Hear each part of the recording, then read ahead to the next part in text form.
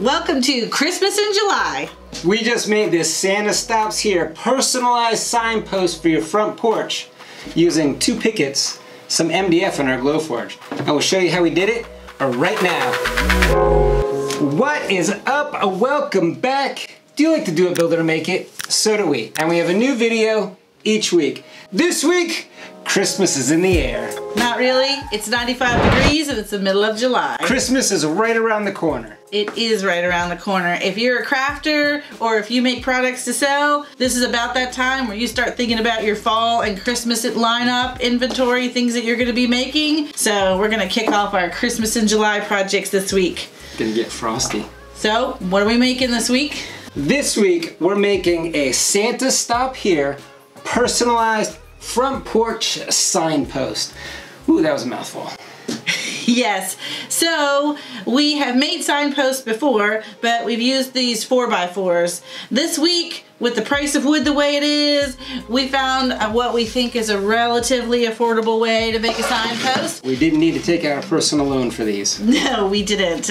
I'm telling you, we're a 4x4, yeah, it would be pretty expensive. So we're going to be using these 48-inch dog-eared fence pickets, 2 of them, and I think we're going to make a cute little post with that. Yeah, kind of cheap. We'll be able to bring back our friends Pockets on Brad since we furloughed them. They'll be glad to get back to work. And we're also making a second project this week. If you could join us on Sunday, we're doing our Make It Live on Sunday, where we're making our gingerbread houses door round. So this was the tiny bird houses door round that we made a couple of weeks ago. Garrett turned them into gingerbread houses. Threw some snow, threw some candy on there. It looked delicious. So we'll be making this live on Sunday at 6 p.m. If you guys want to join us, pop in, say hello. Yeah, pop in, ask what's up, how's it going, and we'll let you know. And the files for this week's kit will be in our store, kngmakeit.com. We will have the digital file, so if you wanted to do some sort of layered vinyl version, you could do that with a Cricut, or those of you with your Glowforge, you can make this yourself. We are doing this as a personalized sign kit or post. Actually, we're doing 2. We're doing one of these is a post topper, and then we're also going to offer a door round for the front door. Personalization comes down below in our signpost. But for those of you that have a Glowforge, you can offer a personalization option, which we're excited to do because we have not done that very often. I think we've done it one other time. So we're looking forward to doing that this week and offering that in our store. You're so special. You're lucky. We are also doing another Adobe Illustrator tip. I'm going to show you how to make a font cuttable in under 30 seconds. Yeah, we've had a lot of great feedback from our Adobe Illustrator tips and tricks, so Garrett's going to add one more in this week, and I'm excited to show you guys that. This one will help out with that personalization. So go get your kits or whatever you need so you can follow along, download the file, and let's get started.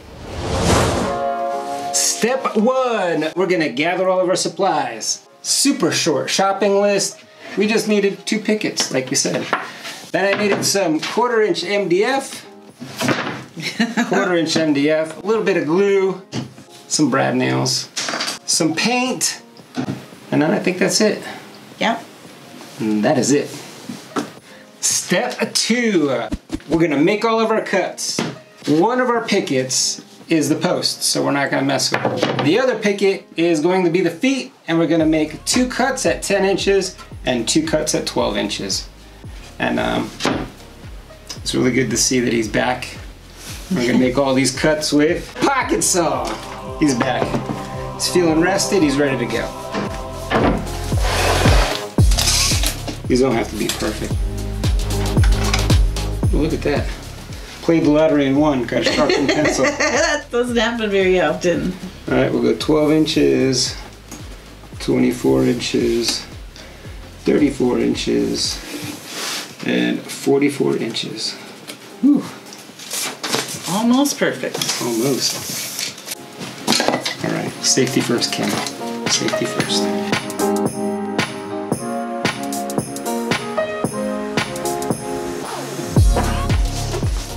Now we're going to take the 1/4-inch MDF over to the Glowforge and we're going to cut out our design. The design is 16 inches, so I have to use the pass-through slot. On the way there, we're going to stop at Adobe Illustrator and I'll show you how to make those fonts cuttable real fast. Here we are in Adobe Illustrator. This is the file that Kim mocked up. I'm just gonna prep it to make it a cut file. First thing I'm gonna do is select all of the fonts, all of the text.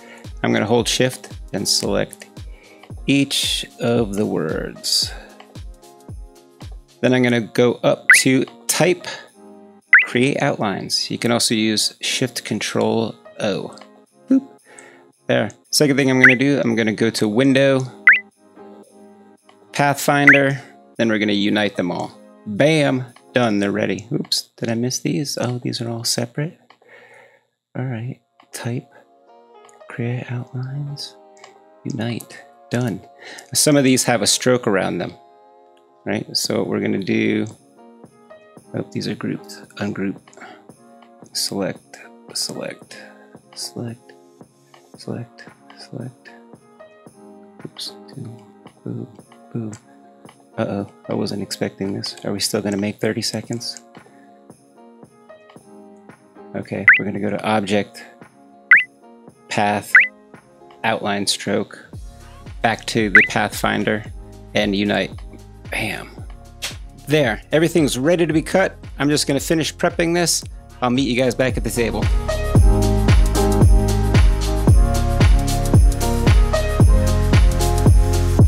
Step 3. Now we paint.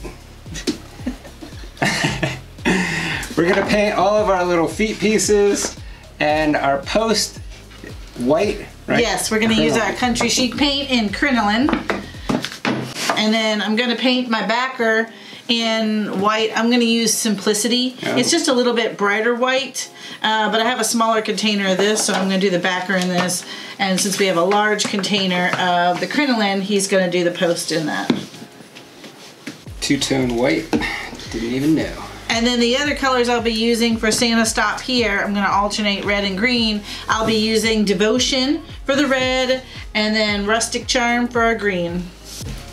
Rustic Charm.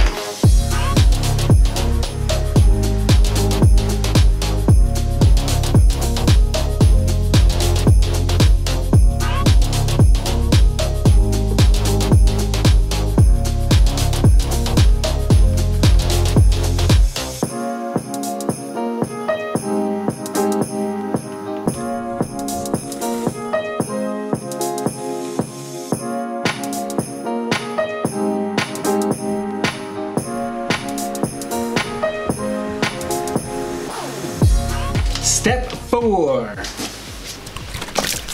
Now we're gonna assemble it. We're gonna glue down the backers and then hit them with a 3/4 inch brad. The nail, and not the guy. We're just gonna glue them in place. You want to throw the glue on the, I guess we'll put it on the post, yeah. Where's it gonna sit? It's gonna sit, I'm envisioning like halfway, 3/4. Like right there. Yeah, all okay, right. Good call, good call.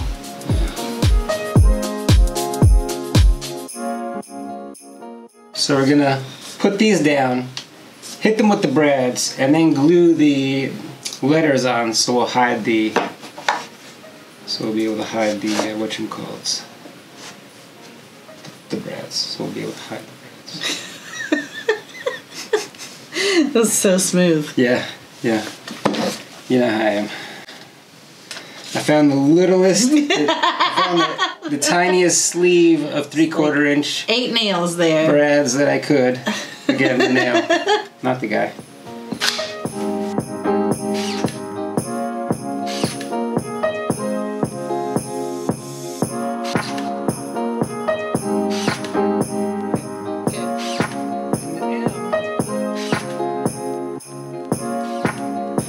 So now we're going to go ahead and glue our frames onto our little name plates. Guess we're just gluing everything down, right? Yes.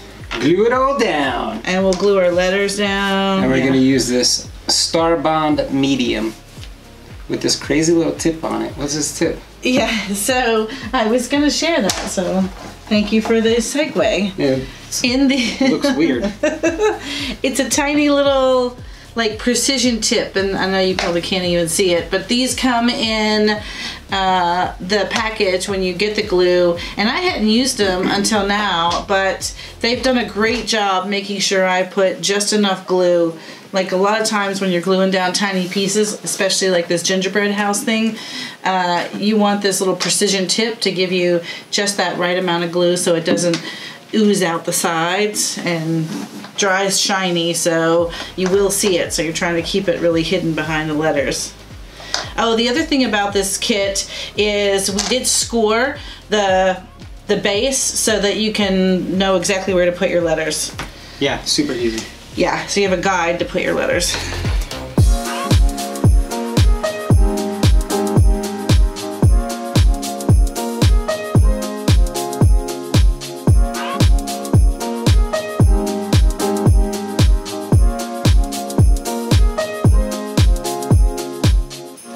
See if anything falls off. I mean, instantly. So personalization comes in right here. So we just made the Make It family, but you're part of the Make It family, and this is our post. Look how cute that is! Oh my gosh! Oh, now let's stand it up. Yeah. All right, we're gonna stand this jam up. All right, is this still part of assembly? Yeah, still part of assembly. Now we're gonna put the feet on it. We have the 12 inchers. We'll go with this side. So it looks the coolest, right? What do you think? Yeah. Alright, one 12 incher goes that way. Other 12 incher goes on the back side. That side looks better. Now we're gonna glue it. We'll glue. We'll glue. We'll glue this side. We're gonna swap out these tiny little screws, tiny little nails. I always call them screws. Tiny little brads, and we'll go for a bigger brad. This is an 1¼ inch brad. The nail, not the guy. Line it up with the edge right over there. Do you want me to lay it down? Nope. Coming in. Are you sure that's a good idea? I am positive.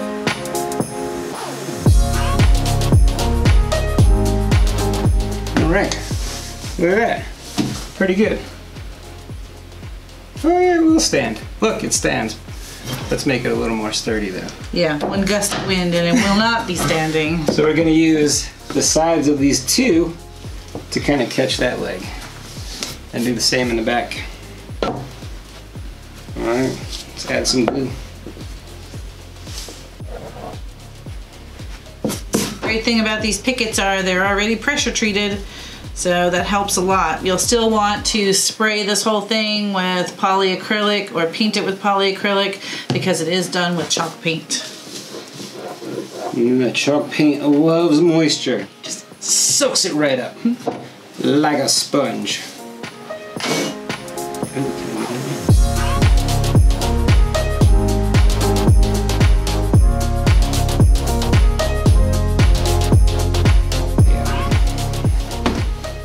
There, now they're all pinned together.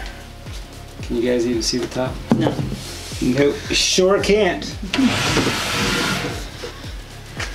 And bring it on down. Now we know there's a good possibility Santa will stop here. You can see most of it, I think. Well, you can see up to stop.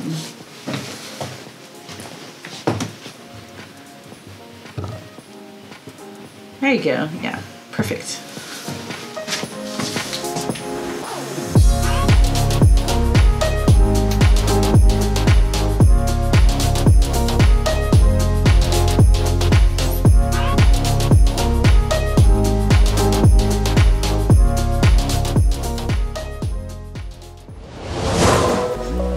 It was just brought to my attention that we could have totally used unicorn spit for the post. How poppin' would have that been? Would have that have been? Would have that have been? What did I say? It doesn't matter. I was flustered. Yes, he is. I was like, are you kidding me? You can mention this now. Right at the end, as we're just setting it up. Well, I was telling him there was a user comment that said, "Do you guys have any inspiration for unicorn spit or any projects coming up with unicorn spit? I want some inspiration." And he was like, "Are you kidding me?" we could have totally done this. It would have been popping. I got another picket. I think I'm gonna do it again with the unicorn spit. I'm doing it again. All right, what'd you guys think? 2 pickets, some MDF. Not bad at all. Painting was pretty super quick, which I really enjoy. I think the post took me longer than it took him to paint all the stuff. Yeah, it was really quick. Yeah, I had to wait for my paint to dry. Yes, we did have to wait for his paint to dry. And just a little reminder, we do a monthly Make It Live YouTube video or YouTube show? Yeah. What do you call it? Just a live event. Live event! So this month's is this Sunday. So this month's Smackdown. We're going to finish up our Christmas in July and make our door round. Yeah, that's right. I can't wait to talk to all you guys. We'll it's very chit chat. We really part of the Make It family. All right. I think we're about out of time, Kim. So if you're not joining us for the patron after show, we will see you next week where we'll do it, build it, and make it again. Guess what time it is? You're gonna balance the whole thing? Yeah. Oh wow, look at you. Ooh. Wow. Okay. All right now.